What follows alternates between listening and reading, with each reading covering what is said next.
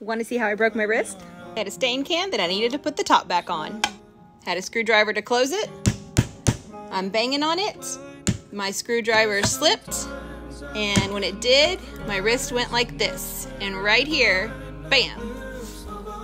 Broke the sheath that holds the tendon in place that makes my wrist work, and these two little fingers.